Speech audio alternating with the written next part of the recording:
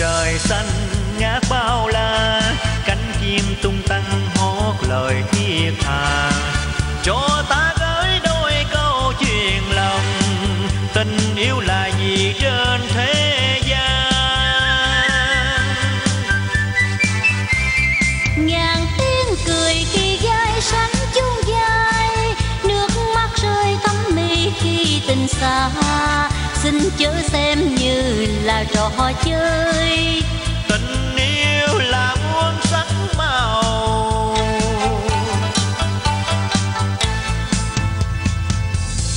yêu nhau mấy núi cũng trèo, mấy sông cũng lội, mấy đèo cũng qua. Yêu nhau câu 6 bổ 3, cách nhau câu 6 bổ ra làm 10. Yêu nhau lỡ khóc lỡ cười, cho cây kết quả cho đời trổ qua.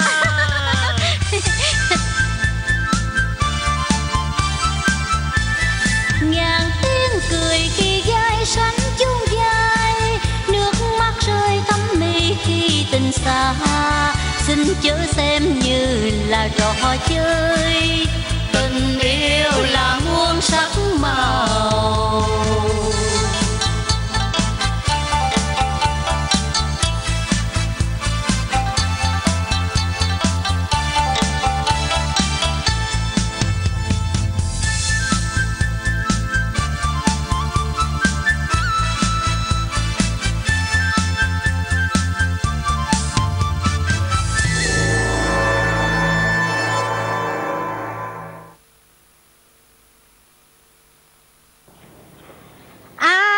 Chèo sang đường cá không? Ai chèo sang đường cá không? Cổ kia đâu? Có bắn chè đâu? Khiết Tâm. Khiết Tâm. Có ai? Khiết Tâm à? Cà phê. Có ai? Tiền sao? Tiền. Lát vô tính ngang, ra xe lấy tiền.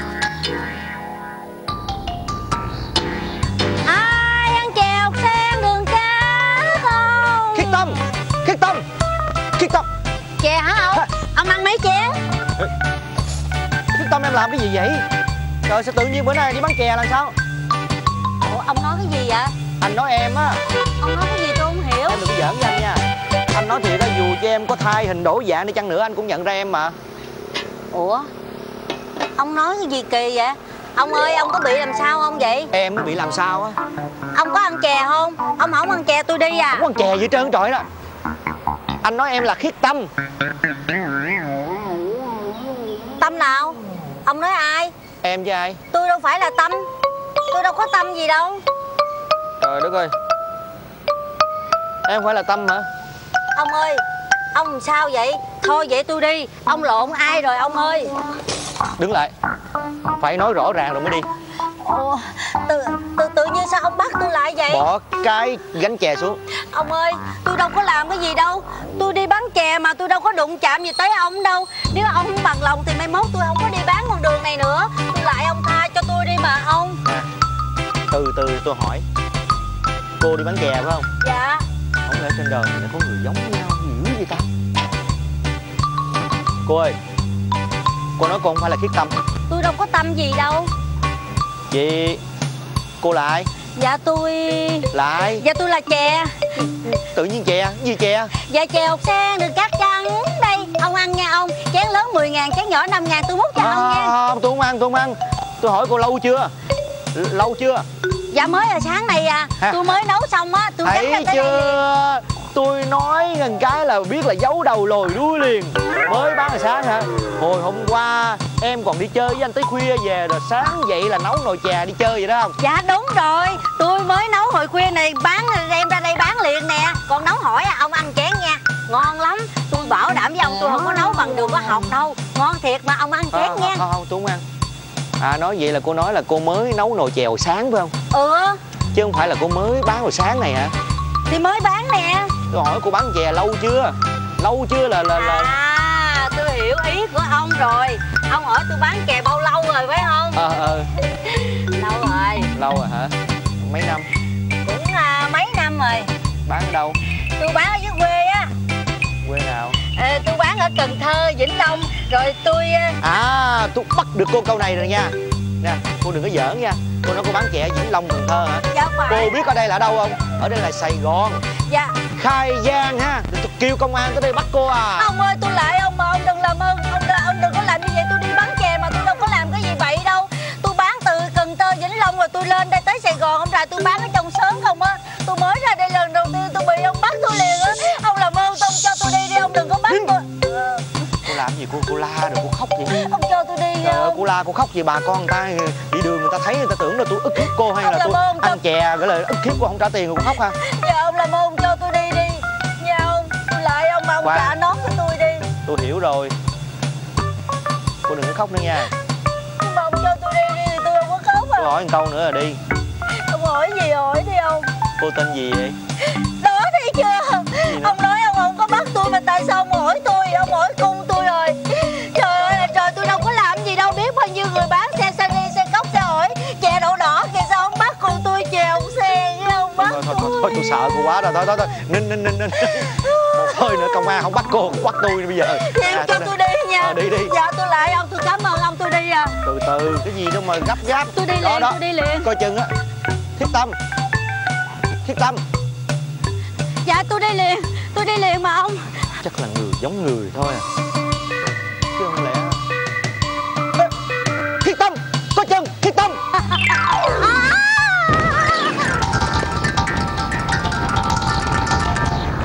Trời ơi. Hey, cô có sao không vậy? Chặt tay là. Trời ơi rồi xong. Tôi đã nói cô đi từ từ mà cô đi chi chứ. Mấy thằng này nó không tính người mà. Đụng người ta xong rồi đi à. Cô có sao không vậy? Đau hả? Đi vô đây ngồi đi con. Đi vô đây. Tôi lại chị ơi mà chị ơi. Ông đỡ. Đừng anh đừng có nói người mà. Chị hai vô cùng đẹp ơi là đẹp luôn. Chị hai ơi đã tôi ra đi đừng nói người mà tôi đang tiễn chị hai. Thả ra làm gì? Hả? Thả ra làm cái gì? Tôi đã ra tôi mượn hột quẹt ơi. Mượn hột quẹt chi? Đốt cái gì? Đốt nhà ơi. Trời ơi con lại ba. Nè, nhà này là nhà của con ha, của con nè ha, con cho ba mướn. Ba hiểu không? Cho ba mướn tháng này là ba chưa đóng tiền nhà ha. Vậy mà ba đòi đốt hả? Là đòi đốt là làm sao hả? Tôi đốt mà tôi hứa tôi đốt lần này thôi.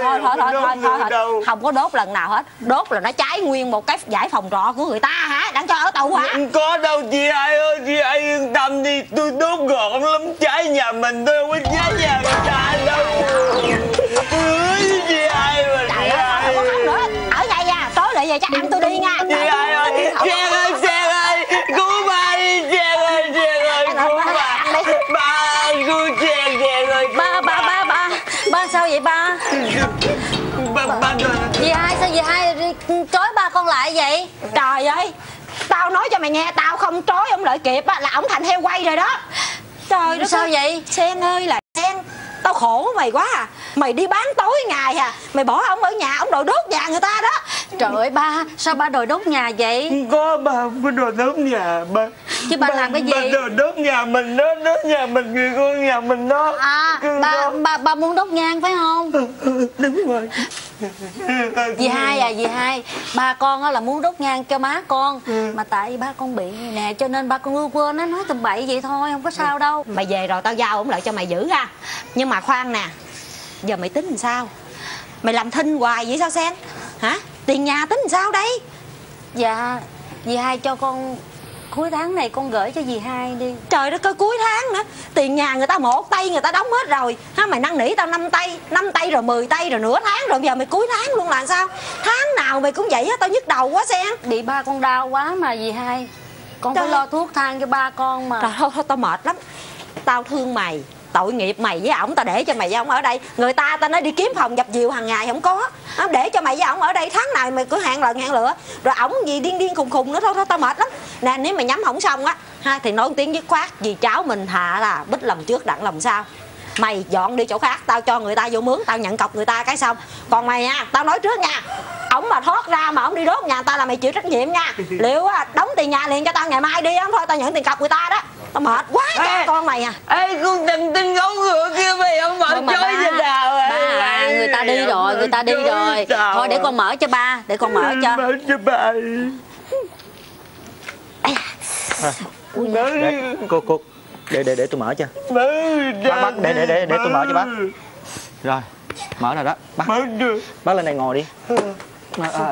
Không có gì đó. Hai cái thằng này nó chung be với con Trần Tinh kia. Không có. Đây là gấu ngựa. Không có đâu ba.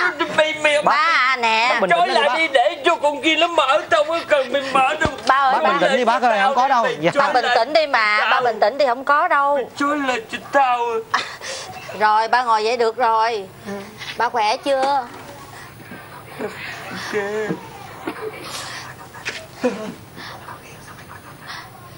Ba bình tĩnh lại đi. Ba ngồi ba nghỉ đi. Bác có sao không vậy bác? Dạ. Mày nói vậy cho mày hỏi tao có trời, mày nói tao điên hả? Không có. Tao nói mày tao không có điên đâu, tao chỉ bị khùng thôi. Mà tao nói cho tụi mày nghe nha. Như tao đây là con của Ngọc Hoàng, tao xuống đây là để bắt tụi mày, đem nấu cháo và hầm chao hết rau. Bày lao tao là tao cho chết ngắt. Tao đốt nhà, tao đốt mày luôn, tao đốt mày, coi mày chạy ngõ nào. Khoan xin đừng có đốt con mà. Bác trai ơi bác đừng có đốt nhà. Bác bình tĩnh mà nghe cháu nói. Chờ tới tối mình đi kiếm nó. Bác cháu mình làm thịt nó luôn, đem về nhậu cho đã đời. Cái gì vậy? Nhậu à?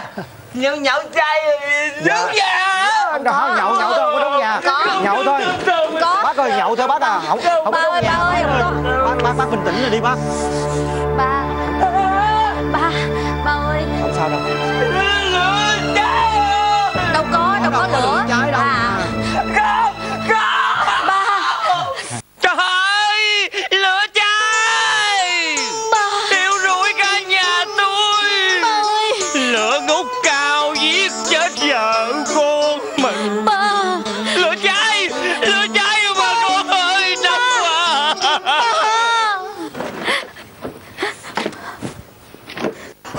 Lửa cháy bà con. Lửa cháy. Ơi ba. Không có đâu ba. Ba nín đi, ba đừng có khóc nữa. Tình lại ba ơi. Ba hãy nhìn con đi ba. Không có ngọn lửa nào đâu. Chỉ là ảo giác thôi mà ba. Ba ơi. Ba đừng hại hùng, đừng lo lắng ba ơi. Con sẽ kề cận đêm ngày. Con đem sức mình mà che chở cho ba. Lửa bà sợ quá trời ơi. Bà lúc giờ chết mẹ con. Không em con nữa trời ơi. Anh ơi, anh chạy vô bạn lấy giùm thuốc ba em đi. Thuốc tôi để trên bàn thờ ông Địa. Không có đâu ba. Để bàn thờ ông Địa. Bàn thờ ông Địa đó có cái hũ thuốc đó, anh lấy giùm một viên đi. Cô ơi, tôi không thấy hũ, tôi thấy có bịch ni lông, có viên thuốc được không? Rồi, dạ đúng rồi. Vô rót giùm tôi miếng nước đi. Tủ lạnh để đâu vậy cô? Nhà tôi không có tủ lạnh, có cái ca để trên bàn á.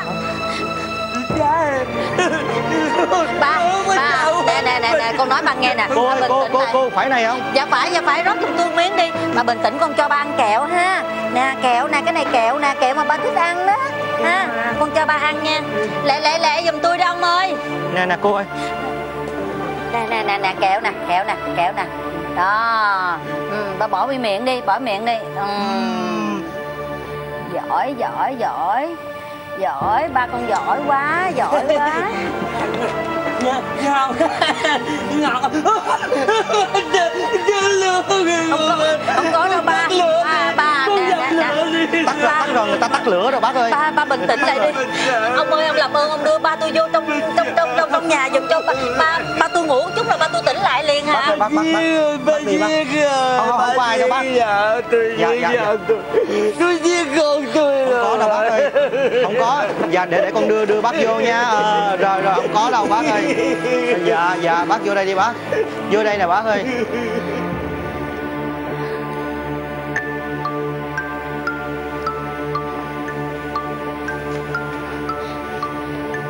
Ba tôi ngủ rồi hả ông?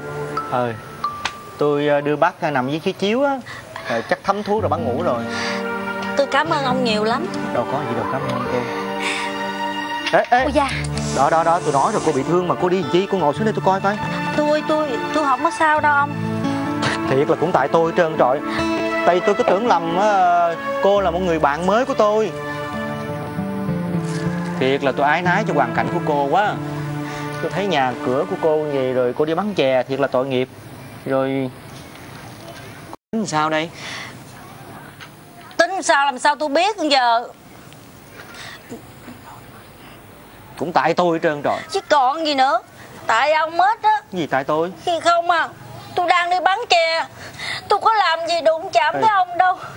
Tự nhiên ấy, hại cho tôi bị đụng xe trầy chân trầy cẳng, rồi nồi chè thì đổ trơn. Mai gì tôi bán. Xin lỗi. Thôi tôi xin lỗi cô. Ông thấy rồi đó, nãy người ta đuổi cha cô tôi ra. Nếu mà tôi không có tiền tôi đóng tiền nhà. Ba tôi thì bệnh, không có tiền mua thuốc. Tôi làm sao bây giờ đây? Tôi hiểu. Nãy tôi vô tôi thấy còn có viên thuốc phải không? Bởi vậy cô biết sao nữa, 2-3 bữa nữa mà không có tiền đóng tiền nhà với tôi chết quá. Cô đừng có khóc nữa. Gì mà kỳ vậy? Đừng khóc. Trời ơi, làm đủ chuyện giờ tôi khóc cũng không cho tôi khóc nữa là sao? Cô xin lỗi cô đừng khóc nữa. Kỳ cục à. Thôi để có gì tôi đền cho cô nha. 375.000 là tôi chưa tính tiền đòi chè đó. 375.000 hả? Sao bây giờ có lẽ 5.000 trọng nữa. Nè, thôi tôi đưa cô 500 luôn nè. Này là tại ông cho thêm chứ tôi không có đòi ông đâu nha. Thôi cô đừng có khóc nữa. Giờ cô tính làm sao? Tôi cũng đâu biết sao. Hễ mà đi chợ nấu chè bay bán thì tôi không có tiền tôi đóng tiền nhà. Mà hễ đóng tiền nhà với mua thuốc cho ba tôi á thì tôi cục vô. Nè, thì tôi phụ cô đóng tiền nhà được không? Thôi ông cất đi. Vậy cô không lấy cô tính làm sao đây? Trời ơi, nếu mà tôi biết tính làm sao á thì tôi đâu có rầu như vậy. Nhưng mà ông hỏi làm chi, để tôi coi lại chuyện nhà của tôi. Ông ở đây chi sao chưa chịu đi về. Tôi còn phải lo cơm nước cho cha già. Thấy cô rối ren tôi bỏ về không đặng, sợ tình này tôi không muốn gây ra. Nhưng giờ đây đã biết rồi mọi chuyện, tôi không thể nào ngoảnh mặt mà làm ngơ. Tôi với ông cũng đâu có bà con thân thuộc gì đâu, hơi sức đâu mà ông lo cho người dân. Thôi ông đi về đi. Tôi chưa muốn về. Ông chưa muốn về hả? Thôi để tôi vô lấy nước cho ông uống. Thôi khỏi, cô đang bị thương mà cô đi làm chi? Tôi không có khát nước. Vậy chứ ông không về? Tôi ở đây tôi muốn nói chuyện với cô thôi. Thôi vậy để tôi nấu cơm cho ông ăn luôn. Nấu cơm hả? Vậy có gì cô cho tôi thêm phần ăn cũng được. Phần cơm 10.000. Hả? Phần cô 10.000 hả? Chứ không phải cô mời hả? Không. Tôi nói giỡn với cô thôi, chứ ăn uống gì. Sở dĩ mà tôi muốn ngồi lại đây là tôi muốn được kết bạn với cô được không? Kết bạn với tôi? Bạn gì kỳ cục vậy? Sao kỳ? Ông hại cho tôi trầy tay trầy chân hết trơn rồi còn bạn bè gì nữa. Trời ơi, tôi đã nói là tôi xin lỗi cô rồi mà. Xin lỗi lần nữa, xin lỗi. Cô à, tôi muốn được kết bạn với cô. Tại vì thấy hoàn cảnh của cô như thế này nè. Tôi muốn cô kể lại cho tôi nghe hoàn cảnh của cô. Cô có cái gì cô có thể tâm sự với tôi được không? Cái công mà cái tôi tâm sự chuyện nhà cho ông nghe, rồi ông đi nói tùm lum hết trơn, mất công đôi chối nữa. Cô làm cho tôi nhiều chuyện lắm vậy đó. Không có đâu. Tôi muốn nói chuyện với cô thôi. Tôi tên là Long, Kỳ Long. Tôi thấy tâm thần của bác trai không được ổn định. Bác ấy cứ lẩm bẩm cái chuyện đốt nhà. Nguy hiểm quá à. Sao cô không đưa bác đi bệnh viện? Bác đau lâu chưa? Cả chục năm rồi. Hồi đó ba tôi đâu có như vậy đâu. Quê tôi ở Cần Thơ á, mần ruộng. Ba tôi á thì ưa nhậu lắm. Có một lần ba tôi uống rượu say, bỗng nổi điên thiêu cháy cả nhà. Làng má và em tôi lâm nạn phải qua đời.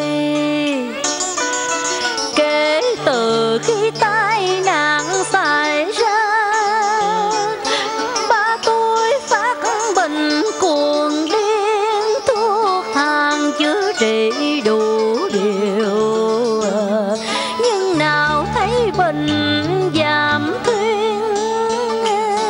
Rồi vì sao sen lưu lạc tới nơi này, và hiện thời bác điều trị ra sao? Cô sen có thể nào tâm sự với tôi không? Bệnh ba tôi kéo dài càng thêm nặng, nhà cửa đất đai bán hết cho người. Rồi cha con phiêu bạc chân trời, nơi xứ người nổi trôi. Tứ cố vô thân, tôi đâu biết nhờ cậy ai cho qua hồi tay bay và gời. Chỉ biết thương cha mà gồng gánh, đợi ngày qua tháng lùng năm ta.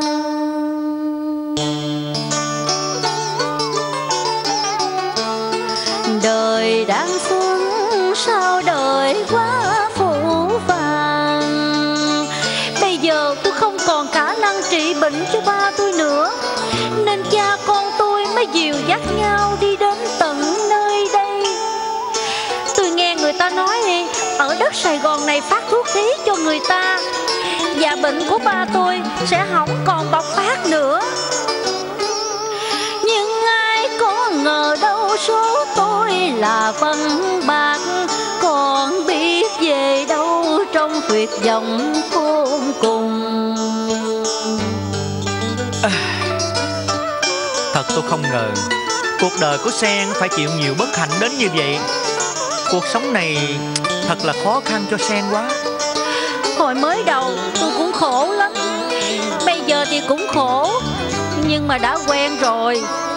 Vậy còn ông? Anh Long, sao anh toàn hỏi chuyện của tôi không hả? Không có nói gì về anh cho tôi nghe hết vậy?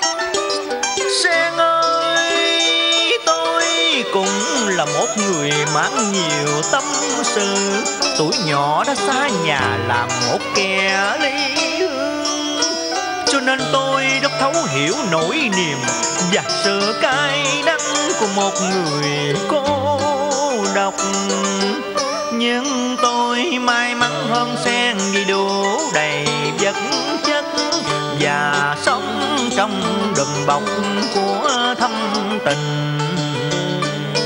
Sen ơi, gặp mặt bây giờ cũng gọi là hữu duyên. Không biết Sen có cho phép tôi được cùng Sen kết bạn, mình cùng xếp chia vui buồn trong cuộc sống, cho cõi đời này bớt cô độc bơ vơ.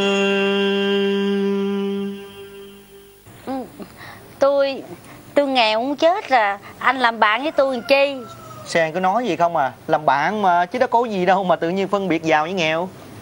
Ha, cho tôi làm bạn với Sen nha. Thôi, anh nói vậy thì tôi cũng không có dám từ chối. Vậy là không có từ chối ha. Nhưng mà tôi nói nha, anh muốn gì thì muốn, mai mốt anh đừng có phá cái nồi chè của tôi nữa nha. Không dám Đặng tôi đi bán chè. tôi đãi bạn ăn. Vậy là tôi không có sáo rồi nha. Thôi giờ anh đi về đi, để tôi còn vô nấu cơm cho cha con tôi nữa. Về hả? Sen à, hay là cô cho tôi Hùng 10.000 được không?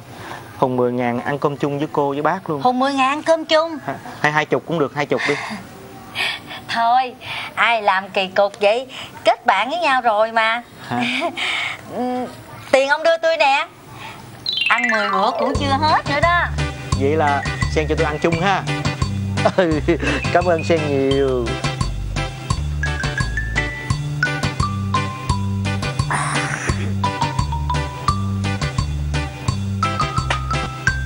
Trời ơi, làm tôi vô trọng tôi kiếm mà muốn chết vậy á. Làm gì mà sáng sớm ra đây ngồi ủ dột rồi uống rượu vậy? Bộ có chuyện không vui hả? Tôi vui không nổi rồi. Ê, thôi đừng uống nữa. Uống sai giờ á. Tôi đang muốn sai mà sai chưa được nè. Sao hả? Có chuyện buồn hả? Ôi nhậm gì, buồn thì đứng lên đi nhảy với tôi đi. Nhảy nhót cái gì? Tôi muốn nói chuyện với Tâm một chút. Mà chuyện gì? Bộ vui lắm hả? Vui hay sao không vui trời. Kế hoạch tiến triển tốt đẹp không vui sao được. Tốt đẹp cái con khỉ khô á. Tự nhiên sao quạo tôi hả? Tôi thấy cái chuyện đó không có gì gọi là vui. Nói đúng hơn cũng là trò tay hay. Vui có được bao lâu rồi buồn sẽ đến mau. Làm sao? Ăn nói làm sao cái trò đùa tai hay. Tôi khuyên mà Tâm không nghe. Mai mốt đừng có thở than. Ai than thở bao giờ. Ông cứ chờ mà xem. Nè, trong cái chuyện này kẻ thắng là Tâm. Mới mấy ngày trước đây ông còn giúp Tâm sắp đặt. Bây giờ chuyện đã êm xuôi, sao ông lại lối thôi?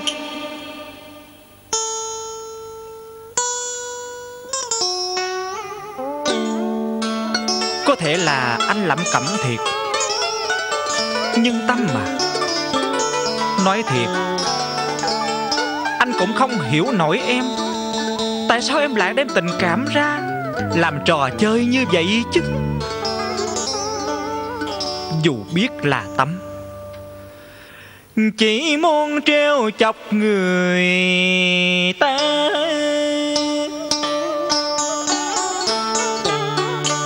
mà sao anh cũng thấy lòng đau nhói. Em có thể nào nghe anh nói lời nói chân thành của người bạn bao năm. Có bao giờ mà Tâm không nghe lời anh nói đâu. Trong tiềm thức người ta,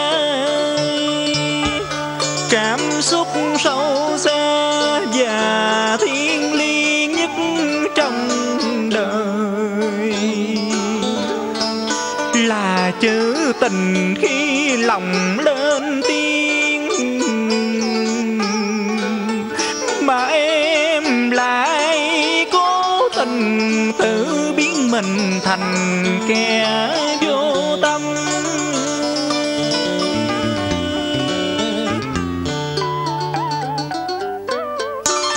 Anh Triển ơi, đã biết bao năm mình bên nhau thân thiết không rời.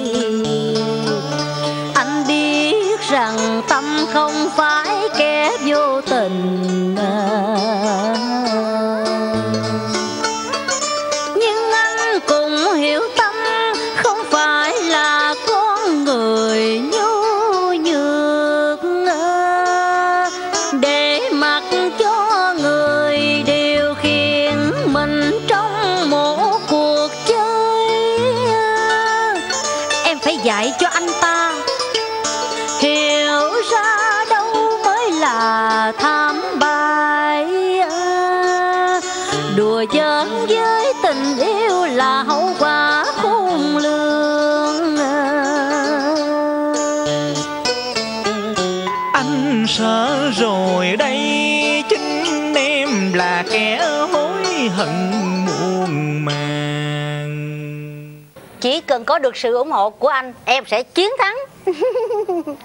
Ê, nhưng mà đừng có nói với em là anh bỏ cuộc nửa chừng nha. Em biết là anh không bao giờ anh bỏ rơi em mà. Mãi mãi anh không bao giờ anh quýnh mặt với em mà. Em biết lúc nào anh cũng đứng về phía em. Thật ra bây giờ anh cũng không biết mình đang làm cái trò gì nữa. Bây giờ anh chàng Kỳ Long của em tới. Tới giờ á? Kìa, mới nhắc là tới rồi kìa. Xin lỗi Anh. Xin lỗi em, anh tới trễ. Đây là... Dạ, em xin giới thiệu với anh. Đây là anh Triển, bạn em. Chào anh Triển. Chào anh. Em xin giới thiệu với anh. Đây là chị ông phu của em đó. Gì trịnh trọng quá vậy ta? Gì trịnh trọng quá vậy? Đâu có gì đâu, anh không muốn hả? Muốn sao không muốn. Nhưng mà tại vì em giới thiệu bất ngờ quá. Làm anh chưa biết Khiết Tâm đó thôi. Vậy hả? Lúc nào Khiết Tâm cũng tạo cho người ta một sự bất ngờ. Ơi, nói chơi hay là nói thiệt vậy anh hai? Tôi hiểu sao hiểu à. Ngon. Chà, sáng sớm uống rượu rồi ha. Anh làm thử ly không? Thôi cảm ơn chắc là hai người quen nhau từ nhỏ phải không? Tôi nghe nói là hay nhắc tới anh lắm đó. Chà, vậy thì hân hạnh cho tôi quá. Được cô nàng nhớ đến quả là điều hạnh phúc cho tôi. Ý của anh nói vậy là sao? Để tôi nói cho anh Long nghe. Cô nàng này vốn là một người rất vô tâm, hay khiến cho người khác phải lo. Dữ như chẳng tin và quá quách vô cùng. Mà muốn cưới thì phải tìm hiểu cho kỹ, kẻo không thì anh hối hận cho coi. Nè, sao anh lại nói xấu Tâm vậy hả? Nghe mấy lời anh Triển nói ra, chắc là anh cũng thọ giáo nhiều chiêu. Anh nhìn đi, tôi còn xác chứ không hồn, thì đủ biết là cao tay ẩn tới đâu. Cái anh này kỳ quá nha, nói xấu người ta hoài à. Anh muốn em xuất chiêu phải không? Thôi. Tôi lãnh giáo đủ rồi. Anh Long, tôi nhường cho anh đó, tôi nhậu. Vậy à? Tha cho người ta đi mà em. Còn anh nữa, anh thấy vậy anh sợ chưa? Anh đó nha, anh liệu hồn đó nha. Có ngại em xíu. Thôi mà, anh tình nguyện để em xé xác mà. Nè, thôi để cho anh nhậu ở đây đi. Hai đứa mình kiếm cái quán nào anh muốn nói chuyện quan trọng với em chút xíu được không? Thôi, ngồi uống cà phê cũng vui mà anh. Biết rồi, nhưng mà anh nhậu khó nói chuyện lắm. Đi qua bên này, sẵn có xe nè. Anh đưa em đi. Thôi anh ngồi nhậu nha. Chị, bye anh. Bye.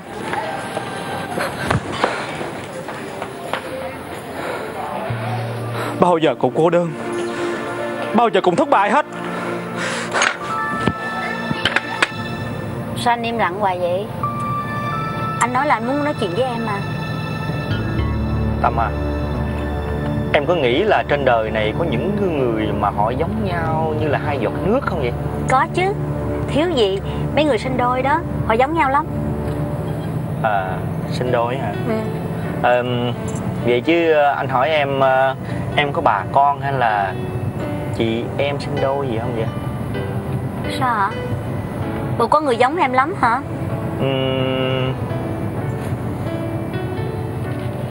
Không có. Anh nói vậy thôi.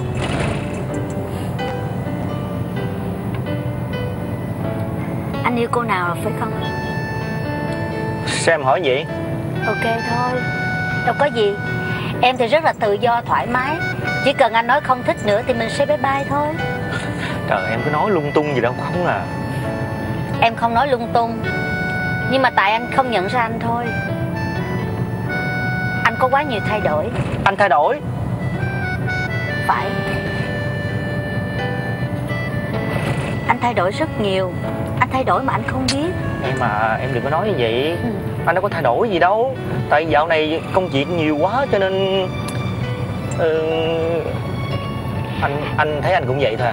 Anh không còn là anh như những ngày trước đây nữa. Anh nói đi. Em biểu anh nói cái gì? Ngừng xe đi. Ủa sao tự nhiên người đang đi với anh em biểu ngừng xe? Em nói anh ngừng xe. Ngừng xe làm cái gì? Em muốn anh ngừng xe. Ok.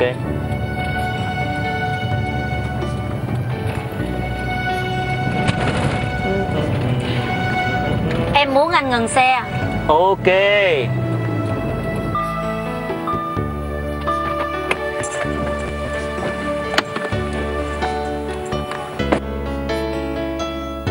Có chuyện gì vậy em? Em đã nói với anh rồi, trong tình cảm em không chấp nhận trò gian lận. Có gì đâu mà gian lận. Anh nói với em là tại vì dạo này anh bận bịu quá cho nên anh mới bắt đầu hờ hững đúng không? Anh đi bên em mà hồn của anh để đâu đâu á. Trong khi biết em buồn mà anh vẫn vô tình. Nhiều khi em hỏi tâm ơi phải mình đã yêu, và tình yêu sai sức mong chờ. Anh lại hững hờ, em mất niềm tin. Nào anh có đổi thay đâu, đừng nên lo sầu cho lệ buồn quen mi.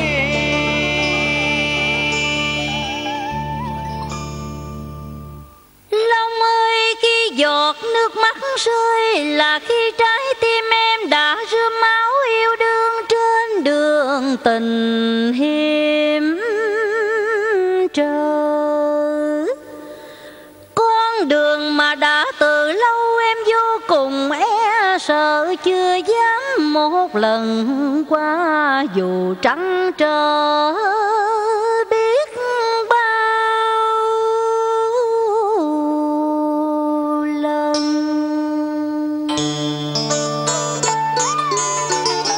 Em sợ đời em bạc phước vô phần, rồi anh đến với muôn lời ước hẹn rằng anh sẽ dắt dìu em đến bến yêu đương.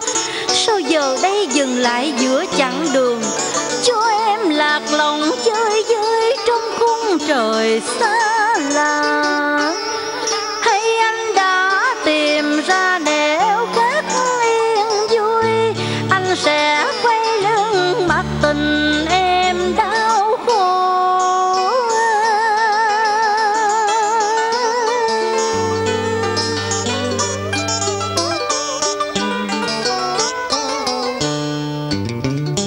Anh đã cô hỏi tìm anh, đâu tiếng chân tình và đâu hư ảo, mà sao đêm vẫn thâu đêm thao thức riêng mình yêu hết niềm vui. Anh hết yêu em rồi nên khổ càng niềm vui. Khi tâm ơi trời cao có muôn vì sao sáng, nhưng dần thấy dương chỉ có một trên đời. Người ta nói khi đã yêu thì sao chứ chẳng đổi dời, và trái tim anh bây giờ mới thật rung động và yếu mềm trước quy luật tình yêu. Khi tâm ơi anh biết phải làm sao để quyết định cho anh một lối đi để sau này không ân hận. Còn nếu hôm nay mình hữu duyên mà không phần, thì cũng bởi do trời không kết hợp mà thôi.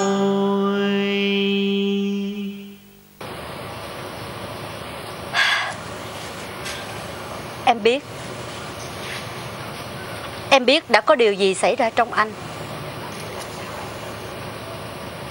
nhưng em không làm sao hiểu được. Những lời nói của anh hôm nay thật là kỳ lạ. Thôi được, Mình còn nhiều thời gian mà anh. Anh hãy tự kiểm lại lòng mình đi. Cũng như em đã nói với anh, tốt nhất là mình không nên ràng buộc gì nhau. Tâm, em nói hết rồi. Em về. để anh đưa em về. Cảm ơn anh, em về được rồi.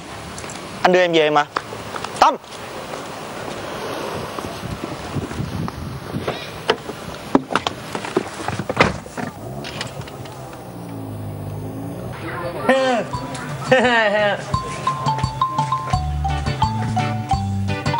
Sao? Tới ông đó. Ông đi đi. Ông đi con nào? Con nào? Tướng đi. Tướng phải không? Tướng là con này đúng không?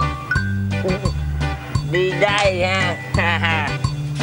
Tới tôi. Tới tôi. Để suy nghĩ đã. Thấy rồi. Tôi đi con này. Rồi, thấy không? Ông đi con nào? Đi con nào? Sao không đi? Nó cười hoài vậy? Không gì? Không có gì. Khát nước hả? Uống nước nha. Nước mưa ngọt quá. Ông uống đi. Nãy uống chỗ nào? Rồi, chui rồi. Uống đi. Uống chút thôi để dành lát mà uống tiếp ha. Bị lây không? Rồi hỏi uống luôn. Đi đi. Đi con nào? Gì vậy? Cái gì? Ngứa hả? Kiến cắn. Bên đây hả? Không phải. Bên đây à? Không phải hả? Vậy dưới này. Không phải đó. Đây là bên này nè. Đi ở đâu? Đây. Bên đây phải không? Không phải. Trời ơi, tôi ngứa ở bên đây mà ông gãi đâu. Ông ngứa ở đâu mà bắt gãi bên đây. Trời ơi trời, ông nhẹ tay thôi. Gãi như vậy nó mới đã cái tay. Mà thịt da tôi rướm máu. Trời ơi trời, máu đổ thiệt rồi nè trời. Ây chà, máu gì đổ quá. Giống như là máu con vịt cồ. Tôi vịt cồ còn ông là thứ gì? Hết thời rồi, đi nói chuyện với thằng điên. Ê, mày nói tao điên, tao đánh mày bỏ mạng à. Tao đốt nhà cho mày cháy ra cho. Ba ơi, con thốt lỡ lời. Xin ba đừng manh động nghe ba. Mày muốn tao tha, mày năn nỉ tao đi. Năn nỉ tao đi. Dạ. Đại ca Tư ơi. Đại ca Tư đẹp trai quá. Đại ca Tư dễ thương quá. Dạ tha cho em nha đại ca Tư. Được. Đại ca Tư tha cho mày á ha. Dạ cảm ơn. Đại ca Tư bắt chí cho. Trời ơi. Chí nhiều quá. Ý, còn tóc sâu nữa nè. Tóc sâu nhiều quá để tôi nhổ hết cho. Tôi nhổ hết cho. Nhổ sạch luôn sao? Nhổ sạch giống Tiếu Lâm Tự. Bảo đảm tôi nhổ trong lên chảnh là thầy nhận liền. Bố rồi đó. Tôi làm cái gì đấy bố rồi ơi. Trời ơi Trời chú Pháp ác quá mà trời ơi. chú kỳ Cái ổng áp ổng luôn rồi. biểu chú là gì là coi chừng bác Tư mà chú la lớn chú hét với bác Tư lên sao? Còn chừng cái gì, cái ổng áp của ông bị đứt rồi nên lên xuống bất tử. Ông nãy giờ nổ chút xíu đi về chọc cái đầu tôi như là Tiếu Lâm Tự nè, thấy không? Chưa nhiều đâu hả? Đừng tin ổng, đừng tin ổng. Ổng dữ lắm. Ổng bắt tôi rót nước cho ổng uống hoài, còn kêu tôi gãi, bắt tôi đánh cờ. Ổng còn bắt tôi phải nhổ tóc sâu cho ổng tiệt lâu. Nếu không mà như vậy ổng trói tay tôi lại rồi đốt nhà tôi cho cháy ra trò. Trời ơi quan quá cái ông già này, điên khôn quá xa tôi chịu thua rồi. Nè cậu hai ơi cậu hai, cậu hãy làm ơn giải thoát cho tôi. Chỉ nhờ có chút chuyện mà chú làm không được, còn bắt người ta hầu hạ lung tung. Trời Trời ơi, tôi không ngờ cậu có mắt mà. Con ra con dòm giùm đi. Ai hành hạ ai? Thì tôi thấy là chú vô chú nạt nộ rồi bắt Tư thôi. Nạt nộ ông nghe cậu nghe ông đấy, ông tôi bắt tóc sau ổng là tay tôi bắt không dòm tôi vậy nè. Trời đất ơi, cái gì nè? Sao bị tối chơi gì nè? Đừng có thả ổng, đừng có thả ổng. Thả ổng hả? Ông đốt nhà đó, ông đòi đốt nhà. Không có đâu bác Tư. Con này điện cắn cổ tôi mấy lần rồi đó. Vậy hả? Trời đất ơi. Anh Long. Dạ chú Phát. Con giờ về đủ mặt rồi làm ơn. Cô ơi, cậu ơi, cậu thương tôi, cậu cho tôi đi về với cậu. Tôi giao lại tôi hết chịu nổi rồi. Ở đây ông cột lát ông đốt nhà chết tôi nữa. Tôi dọn trước cậu ở đây nghe, tôi dọn trước. Anh gì ơi, ở chơi sao về sớm vậy? Bà khỏe không? Bà khỏe. Bà uống thuốc chưa? Uống rồi. Bà ngồi đây đi, con đi lấy thuốc cho bà uống nha. Sáng. Dạ. Cái thuốc này anh mới nhờ người bạn mua ở bên nước ngoài về đó. Em thử đưa cho bác uống thử coi. Dạ. Người ta nói thuốc này tốt lắm đó. Vậy Một lần một viên thôi. anh để em vô em lấy nước cho ba em. Bác ơi, bác Tư ơi, hôm nào con với bác Tư chơi đánh cờ ha. Con cũng thích chơi đánh cờ lắm. Vậy hả? Bữa nay bác thấy khỏe rồi hả? Đã rồi. Bác đừng có chấp nhất chú Phát nha bác Tư. Coi ông lớn con vậy chứ mà ốc ông có chút xíu à. Ông hay giỡn lắm. Rủ ông chơi đánh cờ. Nè ba, thuốc nè ba uống đi ba. Ba biết rồi. Mỗi ngày uống một viên đúng không? Dạ. Uống nước xong rồi uống thuốc đúng không? Dạ. Rồi ba giỏi quá. Ngủ nha. Ba đi ngủ hả? Bác vô ngủ bác hả? Dạ bác nghỉ khỏe nha bác. Đi dép vô. Dạ giỏi quá. Dạ. Sen à, anh thấy từ ngày mà bác uống thuốc á, thấy là bệnh tình của bác đỡ nhiều rồi phải không em? Dạ phải. Từ ngày anh mua thuốc cho ba em, rồi ba em uống đều đặn nữa, cho nên ba em đỡ nhiều lắm. Em nhớ lấy cái thuốc này cho bác uống mỗi ngày 1 viên thôi nha. Dạ, em cảm ơn anh nhiều lắm. Em đừng có nói như vậy Sen à. Tấm lòng của anh Sen ơi. Dạ. Con nhớ vô ăn cơm nha. Dạ con nhớ rồi. Bữa nay bà có khô cá ngon lắm á. Rồi nha. Rồi ba ngủ đi ba, chút nữa con vô con ăn nha ba ha. Dạ. Thấy thương ba em quá à. Mặc dù là bác bệnh tình như vậy, nhưng mà anh thấy là bác ấy rất là lo lắng cho em nè. Dạ. Và rất là yêu thương em. Sen à. Dạ. Sự thật mà nói là anh muốn nói. Dạ. Con nhớ ăn cơm xong rồi ngủ nha con. Dạ. Ngủ sớm nha, rồi ba gu con ngủ ha. Dạ. Ba gu con với dầu giống như rồi đó má con ru ha. Ba ngủ đi, chừng nào con buồn ngủ con kêu ba ha. Ba ngủ trước nha. Dạ ba ngủ nha. Con cậu về đi. Về đi con tôi ngủ với. Dạ con. Dạ con chuẩn bị về. Rồi chừng nào con buồn ngủ con kêu ba ha. Dạ chút nữa bác ru Sen ngủ nha bác ha. Nhắm mắt liền anh.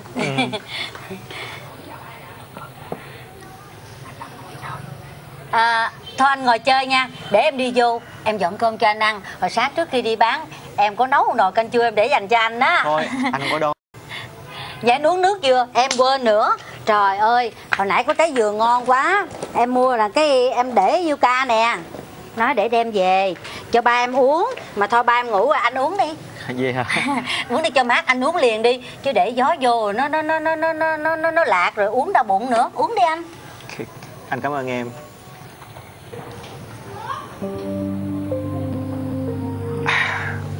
Ngọt thiệt.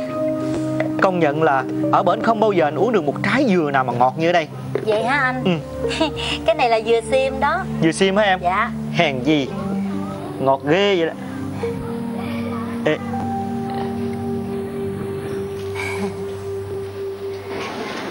Sen nè. Dạ. Sao đến giờ phút này mà em vẫn không trả lời câu hỏi của anh? Em nói đi. Tại sao vậy? Anh Long à. Tấm chân tình của anh đó thì em hiểu nhiều lắm. Nhưng mà em sợ. Em sợ cái gì? Chuyện gì làm em sợ? Tại vì Hạnh phúc đến với em thật bất ngờ và to lớn quá. Em thật sự choáng ngợp và em sợ hãi nữa. Em sợ hãi hay là em không yêu anh? Không phải. Em nói đi, có phải em không yêu anh không? Không phải như vậy đâu. Sen, tất cả những gì anh làm là chỉ vì anh yêu em. Còn em có yêu anh không? Em nói đi. Dạ em... Sen, em nói đi. Em hãy nhìn thẳng vào mắt của anh mà trả lời cho anh biết em có yêu anh không? Nói đi, có hay không?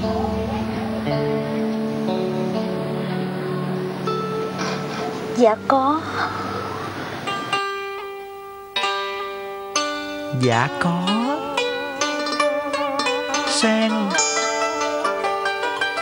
Sen ơi, nhỏ nhẹ làm sao lời nói của em thôi mà anh nghe có ngàn tiếng réo ca, ngàn hoa đua nở. Vậy thì Sen ơi, sao em cứ ngập ngừng che giấu, dù biết anh chờ mong thầm lặng đã bao ngày. Để từng đêm thâu anh chịu nặng ưu hoài. Sen ơi, anh yêu nét dịu dàng đoan chính, yêu dáng em gầy, yêu đôi mắt long lanh, yêu sự dãi dầu tần tảo nắng sương, yêu cả cánh chè trên vai hiu thảo nắng quằn. Anh muốn được cùng em xây đắp tương lai cho một ngày mai nở rộ hoa tình.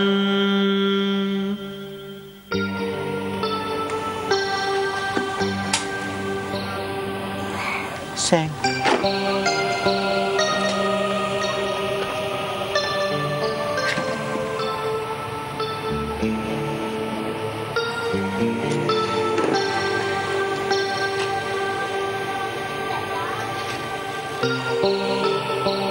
Anh Long, em có nghe tim mình ngân khúc nhạc, bao ước mơ cho đôi mình nên duyên nợ. Đừng ngại chi ta sẽ chung đường cùng xây hạnh phúc, cao với trầu sẽ thắm tình sắc son ngàn năm. Trầm đắng cay cho tình thêm chất ngọt, lời anh như tiếng suối reo nhẹ trong tâm hồn. Người yêu ơi, hương ân tình lòng này không quên, duyên chúng mình em mãi nguyện khắc ghi vào tim. Sen ơi, đây là sự thật chứ không là giấc mộng, và anh yêu em cũng không phải là mơ.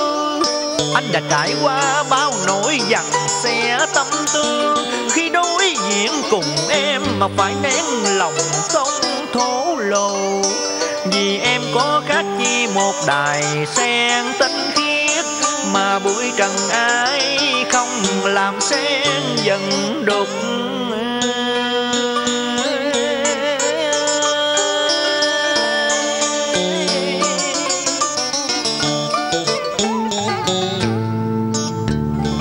Đời em gian khổ từ lâu, nào em đâu ước mơ chi. Anh nói câu yêu thương làm em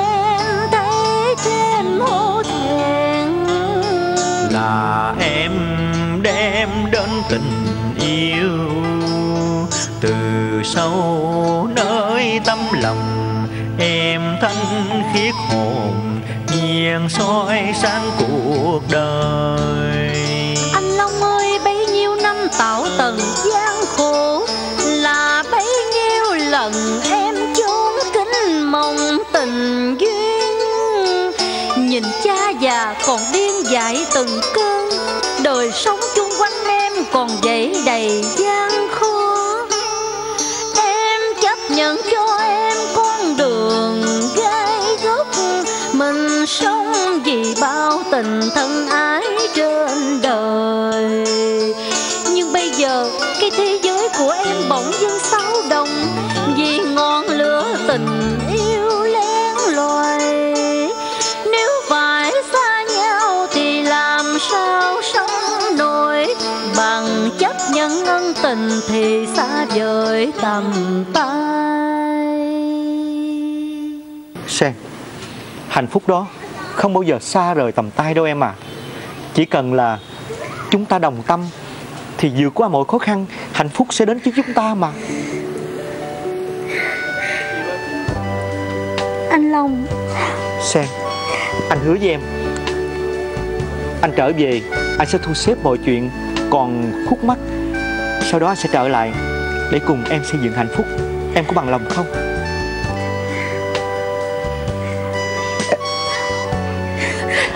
Sen.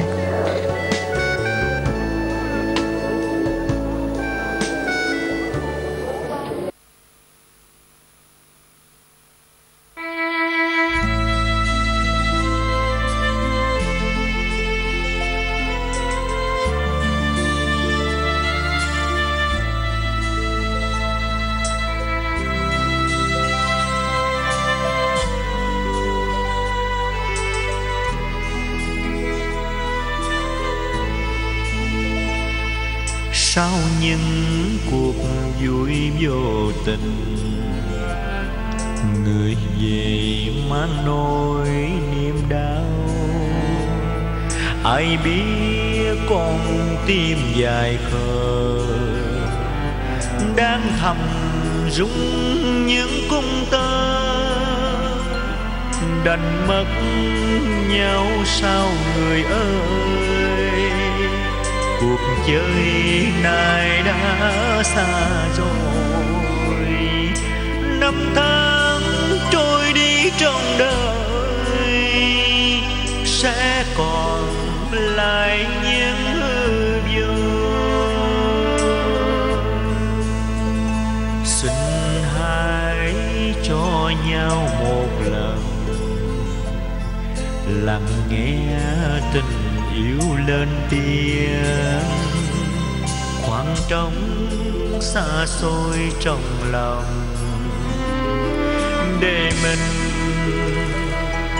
hồi tiếng.